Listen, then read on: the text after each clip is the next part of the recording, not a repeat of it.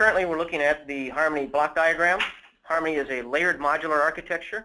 At the lowest layer, we have our peripheral libraries, which are simple accessor functions that maintain no state of their own. They just provide a function interface that stays consistent from one part to another, no matter which PIC32 part you choose.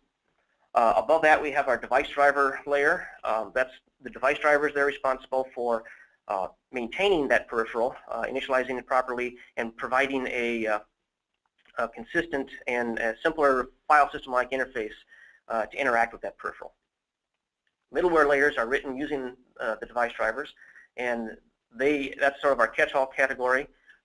In the middleware, we implement more complex protocol support for things like networking stacks, TCP/IP, USB protocol stack, graphics libraries, things that are somewhat substantial technologies that you don't necessarily want to implement yourself as part of your applications. Microchip and its third-party partners can use for you.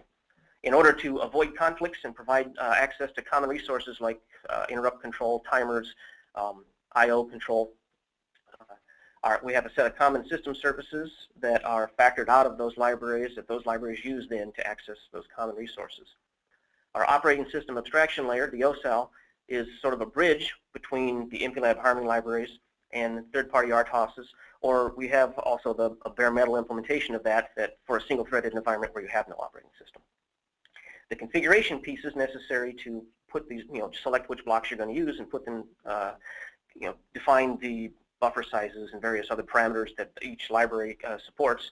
That configuration is provided for you or presented to you by the MPLAB Harmony Configurator, the MHC.